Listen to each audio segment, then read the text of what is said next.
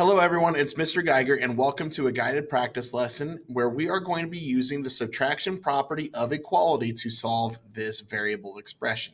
So we're actually going to be solving for y here.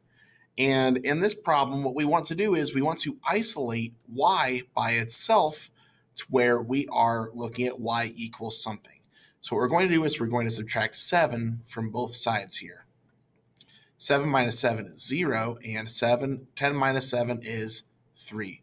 So we have y plus 0 equals 3. So y simply equals 3. All right, and let's check our solution. Let's plug it in. 3 plus 7, does that equal 10? Yes, it does. So y is 3. All right, everyone, remember to use